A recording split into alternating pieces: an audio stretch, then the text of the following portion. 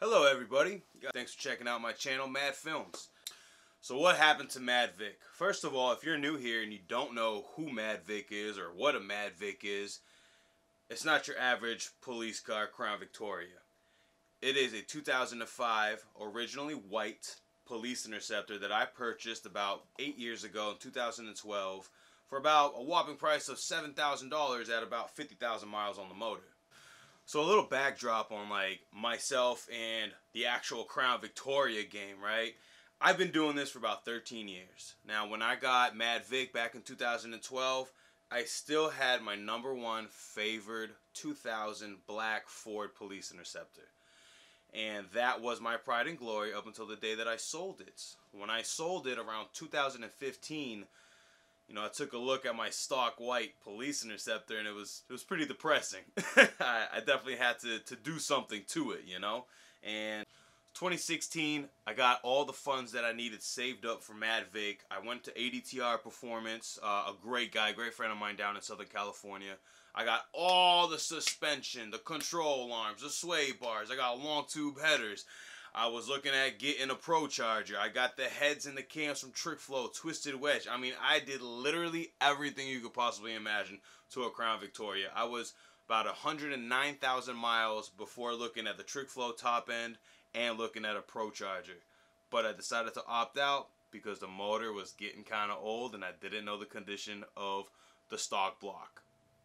Took about, I'd say, like 6 months to be able to afford everything and to do some of the stuff myself along with some other friends, and then also have to go to shops for some jobs that clearly I'm not a mechanic. I can't do everything by myself. So I had to take it to a few shops to get some things done, like long tubes, the rear end. I did the suspension myself. I had then got the car completely transformed into what I called Mad Vic.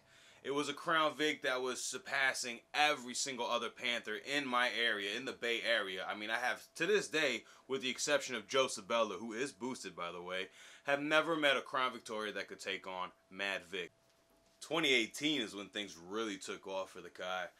Went ahead and created Panther Mafia, became the lead car and leading the West, bringing all these Panthers out and together, bringing them in for ride-outs, barbecues, restaurants, late nights, sideshows, doing a little bit of whatever. We were having a great time and we've been doing it for a long time. Mad Vic started off back in the day a little whackerish, spotlights, maybe thought about putting a push bumper on there. Wasn't really into performance, kind of just saw what cops looked like before and figured that's just the way it was supposed to be. Well, thank God, got hit on the head and I got to see things in a different light. I was able to turn Mad Vic into the prime example of what it's like to not have a whacker vehicle. Do not be a follower, but be a leader. Be different. Be an individual. Let your car represent who you are with the mods that you decide to put on it. Fast forwarding to about halfway into the year, around June 2018, I got into an unfortunate car accident where a lady just went ahead and absolutely slammed on her brakes to avoid hitting a dumpster truck, of which I was right behind her. Yes, I slammed on the gas. I sent her flying across a couple lanes. I didn't care. I was pissed off. I just created all this momentum, all this hype, all this Panther Mafia. And I crashed. Yeah, big bummer. I think in 2018, that big car crash is probably what got Mad Vic from a 300 followed page to probably just over 1,000 very quickly. A lot of people got their heads turned hearing about the car crash, seeing the pictures. It was very sad for a lot of folks, and for me it really was a blow to my ego because I was getting all these things going, and I mean, what is the showman without the showman's car? Like, I gotta have that, I was able to bring that car back within 10 weeks, but you know what? It actually took me only 4 days to bring it back with the good use of a friend that lives way up in Yuba City. Gave me all the parts that I needed, and I brought it back in 1 day. I had the car ready to go by that following Sunday when I had just crashed on that Tuesday back in June. And then I think what most people like did not anticipate happening, most people that start getting a lot of like momentum going on, and whatever car it is you're in, whether you're in a Corvette, a Mustang, a Charger, a Challenger, if you're making noise, you're getting a following, you're networking, you're productive, you're getting things done every single weekend or all your days off, you're meeting up with people for different pictures, you know, all of this is coming together, then I'd even find it and say it's accurate to say that most people, having attained all of that, when they crash their main project car, they give up. They walk away.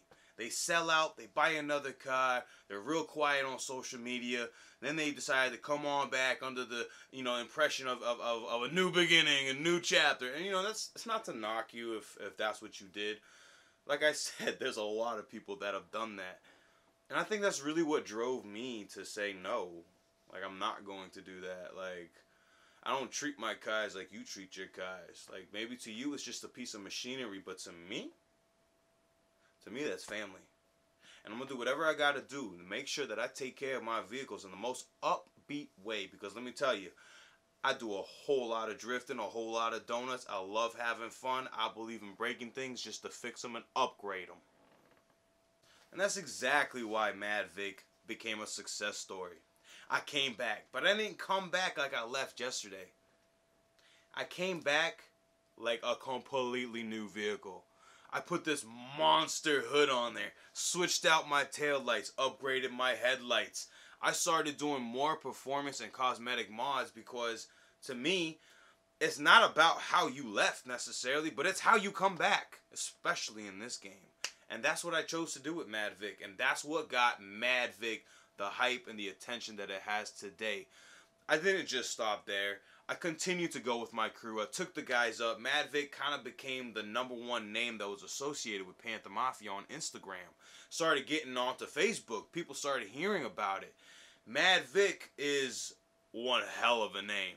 It's also a vehicle. And it's my vehicle. Once I had gotten into the Lechero stage, where I had the Cobra bumper, I had the custom hood, I mean, I started just really taking things the extra, like, 10 feet. Like, I had to get the LED rings around my wheels to match my LED halos that were in my headlights. I got a purple dash. I got my taillights. They change colors. I can keep it one color. I can make my turn signals one color. I can make them sequential. I have all these different options now that were never really ever available in the basic Crown Victoria. Maad Vic started to become like the people's champ. And like, don't get it confused. I'm not talking about myself, although part of myself is tied into the vehicle's history and story. The car itself won the favor of the people. That's for everybody who doesn't know me, is new to my channel, or has no idea what a Maad Vic is. Now that we're all on board, let's get to why everybody else came to this video. You guys want to know what happened in the first 3 months of 2020. And let me tell you, it was pretty rough. It was the very end of January. I was just at the LPR meet with one of my buddies. We were driving out of the city. It was late at night. I'm driving in my Mercury Marauder. Boom. What happens? I saw a set of red or blue lights. I took off. Next thing you know, I'm trying to make a U-turn into what I thought was a 4-lane wide street. Turns out there's a very nice hefty 8-inch divider as I went over at 40 miles an hour. The whole front end just cracked the subframe. It messed up the radiator. And if that doesn't make things worse, it's literally 6 days after I had crashed the Marauder. I'm driving in between jobs. What happens? Long story short, I rear-ended somebody. That's what happened. It was probably no more than 10-15 miles an hour. I was trying to make a right-hand turn to get into a fast-flowing lane. Cars right in front of me decided to come to a complete stop, and that's what happened. I had no choice. It wasn't too bad, but there was quite a rush, and there was a reason why this couldn't have been at a worse time for me. Viewers are like, well, I could imagine owning 2 cars and then crashing them within a week of each other, both of them, and now you're trying to figure out how to go to work. Yeah, that sucks, but why would it be such a bad timing? Well, let me tell you why it was such a bad timing. My buddy Josh, I have a big Vic from down south who might be going now by Clutch Media by the time this video comes out. He was coming on up to the Bay Area. Clutch Media, my friend Josh, is someone who got me into photography with these vehicles. Okay, 3 years ago, by the time I had decided to create Panther Mafia, I had ventured down south to meet everyone that I thought was an influential person to the community. Josh was one of them. Kind of hit it off real good with Josh. You know, we kind of became friends right, from the get-go. We continued to have a friendship over the years. Before he decides to sell his car, he says he's going to come on up to the Bay Area for a photo shoot with me. And so here I am, super duper excited. He's coming up on February 28th. It's February 7th. I just crashed Maad Vic, and I crashed my other car. They're both at shops. I don't know how to tell my friend that. I know you're coming up to me this time, bud, but I might be just stuck taking Ubers around the Bay, okay? If some of you guys know me personally, or you follow me pretty good on the gram, and you got a good idea of who I am and what my life's like, you would know that I work 6 days a week, 16 hours a day. I put in a lot of work at the security company, okay? Let me tell you, these two bad-looking vehicles here, they don't pay for themselves, okay? So that being said, I have close to no time on my hands. It is February 7th. I'm 1 week away from my birthday. And then about 2 weeks away from the actual photo shoot day that Josh is coming up to the Bay Area. I mean, the stress levels are through the roof at this point. I'm freaking out. I'm making phone calls. I'm talking to all sorts of different people. I'm relying on a lot of old connections. I'm trying to get things done and pass through. I'm trying to have one vehicle pass to the other. They're both in different shops. Long story short, with the help of my friend Gary Martinez, with the help of my friend White Boy, we went ahead and we got everything wrapped up on the morning of the 28th. I mean, this doesn't get any more last minute. I literally, the night before Josh came is when I saw the picture of my car, Maad Vic, finally back wrapped. There's no more bumper abrasions as you saw. I mean, the accident was pretty minimal, so it wasn't that bad. So it's the morning of the 28th, and Gabby and I we're out, we're headed out, picked up my friend Justin. Justin's driving Maad Vic, I'm driving Mad Merc. We're on our way to go meet I Have a Big Vic, aka Clutch Media, my friend Josh, staying in Alameda, California. We had a hell of a day that day. We went all over the Bay, from Oakland to San Francisco to Marin. We were shooting, we got drone action, we got bridge action, we got donut action. We had a lot of good food. I mean, it's just a typical weekend in the Bay with Mad Films. What more would you expect? You know what I'm saying? So, all that done and all that being behind us, it's like the relief was finally here. There's no more stress. There was nothing to worry about. We made all the deadlines happen. We beat all the odds. I mean, I still can't believe that with 3 weeks of time, I crashed 2 vehicles and brought them both back. Cost me a pretty penny, but hey, that's what you're working so hard for, right? So it was March 7th. Here in Richmond, California. I got up early in the morning. It was around 7:30 in the morning. I got on my Mercury Marauder, and well, I went to a few areas that I know to be my stomping grounds when it comes to doing some fuckery without getting interrupted by the law. I have a few places designated to go do donuts around the area, and I took my Marauder out there, and I was having a good grand old time as usual. So I drove back. I woke up my girlfriend. We got into Maad Vic. And what do? Went back down to go do some more donuts. And then maybe go grab some breakfast after. That's the thing we do up here in Northern California. Well, that actually didn't happen as planned. We were driving down.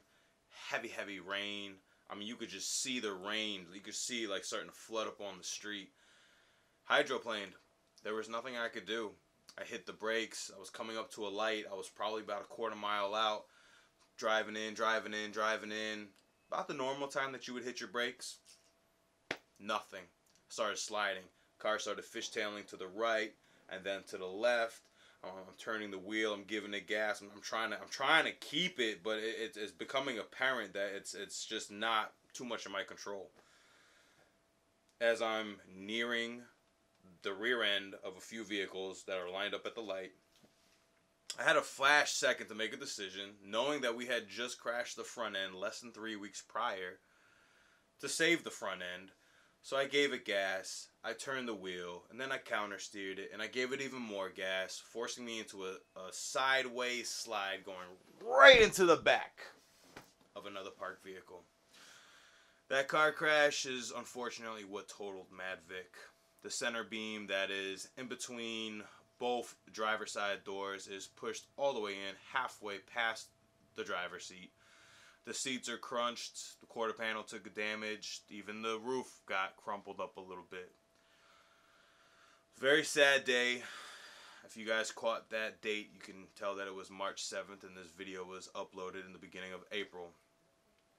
I took this loss very, very hard. It was very difficult for me to continue talking to people. I kept this a secret because, you know, after attaining such a platform, it's more than just a strike to your ego. It becomes something embarrassing and something that's shameful, that an experience that you don't want to continue to revisit with millions of people simply asking the same question over and over again. Like, what happened? Oh my God, I can't believe it. Is it salvageable? Can you bring it back? Is it done forever? I can't take any more of this right now. Oh my God, like, yo, like, that affects me too. Like, yeah, I answer to the name Mad Vic, but like, don't get it twisted. Like, I'm a fan of the car too. I didn't build it for you guys. Never. Not once. I built it for me. And we just happen to like the same stuff, so we both love it. But this was the hardest loss, separation, and even decision that I had to make. Because I had already crashed, came back, just recently crashed, and made it back on time, wrapped up and ready for a photo shoot, thanks to White Boy. But this time, although I had no deadlines to meet, I didn't have to be ready for anything. I simply can't afford to spend $7,000 on bringing that car back bodywork wise, only to know that if it ever sustained another hit in the same area, it would be like a glass window. I know that if that car crash, if I had landed about 8 inches closer to the driver's side, to the door, there's a possibility I might not be able to walk today. You know, I had to make a decision. It wasn't easy. Mad Vic is totaled, is done as a shell. So what's next? Might be one of the first questions on your mind. Well, I've come way too far in this game to bow out now. Mad Vic is not dead. You have to ask yourself what it is that makes a car so special to you. Can't be the door handles. Okay. Can't be the taillights. Nope. Definitely not a color, right? Because colors, come on. I got 50 friends right now. If they wanted to, they could all copy the same color. Colors are attainable, my friend. That's not what makes a car. What is it that makes a car? What makes it special to you? Is it just the look, the rims? Because, again, that can easily be recreated. No. I'm talking something bigger. It's the motor. The motor and the trans is what sets your car apart from others. Although the same year, make, and model could have even came out of the same state or factory, I don't care. Guarantee you they don't drive the same. Guaranteed. They don't. I've driven a lot of Panthers. I mean, I truly believe in that. Like, no car is the same. Like, just because your sisters, does that... Okay, well, let me not go there. But you know where I'm getting at, okay? Everybody's an individual, and I believe that cars are individuals too. I am going to be saying goodbye to the color, saying goodbye to the shell, you know, quarter panel, doors, roof, keeping the hood, keeping the bumper. I'm taking everything out of Mad Vic, and it is going into my next Vic. So stay tuned. Follow me on Instagram at Mad Vic. That's MAAD_VIC. Shoot me a follow. Keep up with what I'm doing. I guarantee you that within 2 weeks of you watching this video, you're gonna see an amazing video of what? Stay tuned to find out.